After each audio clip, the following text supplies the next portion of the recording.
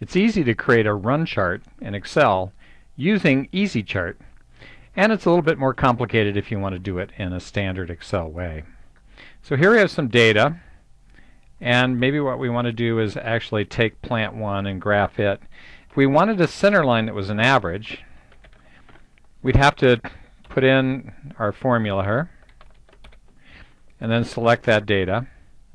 Now if I press on F4, that'll cement that range for me.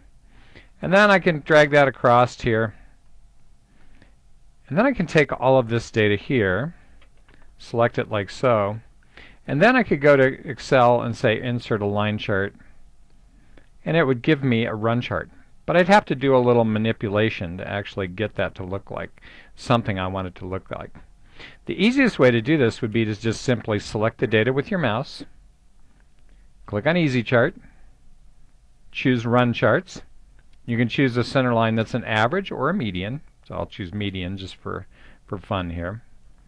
And that'll go ahead and draw our chart and with a median and calculate all of that for us.